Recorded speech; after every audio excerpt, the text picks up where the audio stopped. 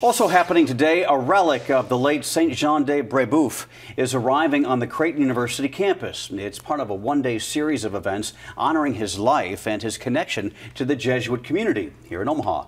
Brebeuf was a native of France. He ministered to the Huron in Canada in the 1600s.